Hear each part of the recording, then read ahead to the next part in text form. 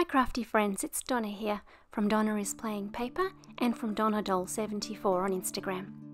I have a Copic coloured card for you today that uses a beautiful stamp from Paper Rose Studio called Lily Bouquet.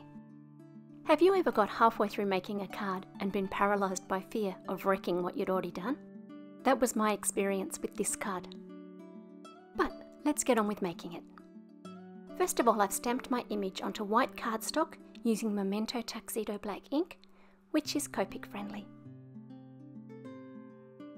I've got a quick sneak peek of the colour palette that I used today, but as I colour through this image, I'm going to write the colours on the screen or show stills of the colours that I used for the different parts of it, in case you want to use similar colours. Whenever I have an image that looks a little bit tricky, I start with the easy stuff, and that's what I've done here today. The petals were what was really scaring me, and so before I tackled those, I've started with some other bits and pieces of the image. It turns out that these bits and pieces required a full-scale Google search by me in order to write the colours on the screen, because although I knew that stamens were somewhere in a flower, my high school science had not carried me through to today, and I needed a bit of a refresher course. I've chosen a set of 2 leaves here to colour for the camera. One of them is a straight leaf, where I've just put my darker colours in the centre of the image and worked my way out to lighter, and the other leaf sits in the background, and so it's required a little bit more darker shading right where it sits under the other leaf. By adding darker colours here, I've been able to push it back into the background. And once again, the handy dandy 0 marker is out and in full use. I don't think I've ever coloured an image and stayed entirely in the lines. I really must work on my focus. Before I coloured this image, I spent quite a bit of time on the internet looking at images of lily flowers, and they come in the most amazing array of colours. So what I'm colouring today is a little bit of a mix of things that I saw on some different lily images. And here are the markers that I used to colour the petals.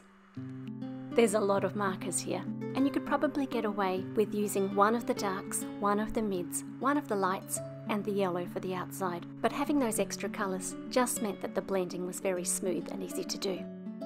One of the things that I noticed when looking at lily images online was that often they had their colour coming in the centre of each petal. Not the centre of the flower, but halfway out each petal, and I've never coloured petals like that before, and so I thought I'd like to give it a go. Because this is a little bit of an unusual way to colour, I've left one petal in at regular speed, and then I'm going to show you a couple of sped up petals before moving on to the background and the card construction.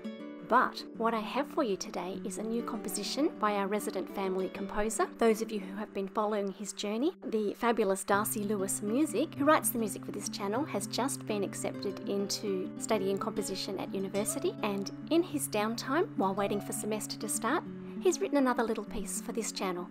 And so I hope you really enjoy that while you look at the colouring, and we look forward to a lot more music to come. So sit back and relax and enjoy the music.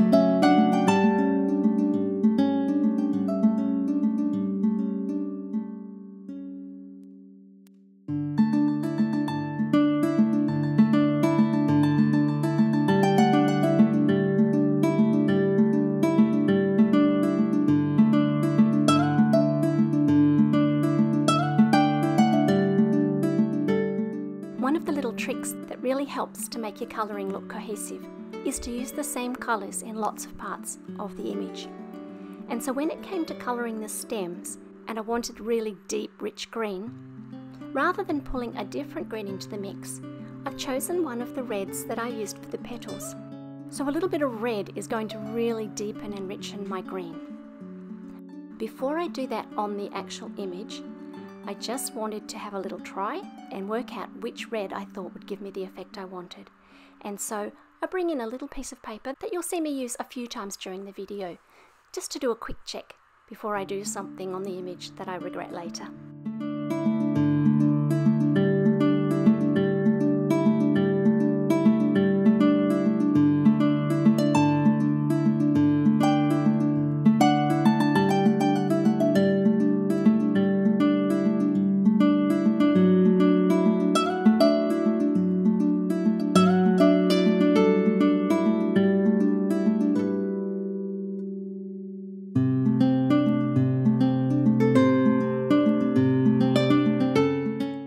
To the flower buds, I used the same layering technique. Unfortunately, my video cut out right in the middle of doing it, but I did manage to get some footage of the underlayering of the green that's going to get pink over the top.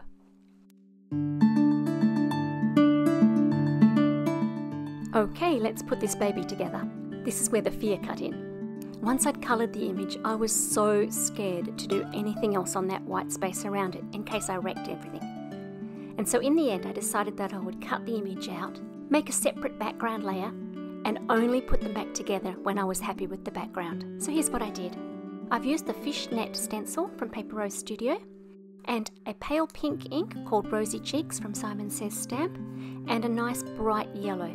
The yellow I've chosen is also from Simon Says Stamp, and it's called Lemonade. It's one of their newer range of inks. I've put the pink in the centre and the yellow on the outside, and I've gone backwards and forwards a few times, every now and again lifting the stencil to have a look, until I was happy with how dark the background was.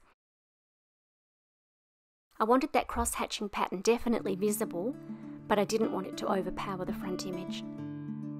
Once I'd finished with the ink blending, I decided on some rich red and gold spatter. I've used Simon Says Stamp lipstick red ink for the red, and I've used a gold paint that I have in my stash, one that I bought in Japan when I first arrived here, for the gold spatters.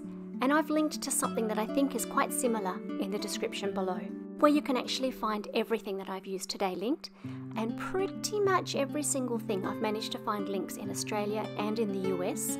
I haven't managed to find European links, I'm really sorry.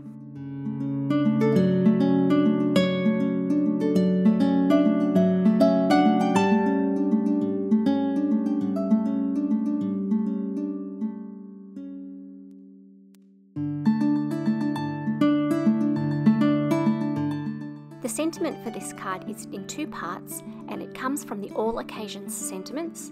I've laminated a couple of those pages in gold using just a cheapy laminator. You can see that the coverage is not perfect, but I actually quite like the old world effect that that gives, with just a little bit of black showing through. What I don't want showing through is the white cardstock, so I've used the same Y28 marker that I started the whole colouring process with, just to run around the outside of that sentiment so that you can't see white around the sides. I have some gold shimmer cardstock that I have used to back the image and also to back the white sentiment because it got a little bit lost on the image without a backing. And I've used foam tape to pop most things up, and I've just included a little bit of footage of that last sentiment where I've alternated foam tape and regular glue so that it sits up and down over the image where I've placed it on the card. I'm going to leave you with some pictures of the finished card from a few different angles.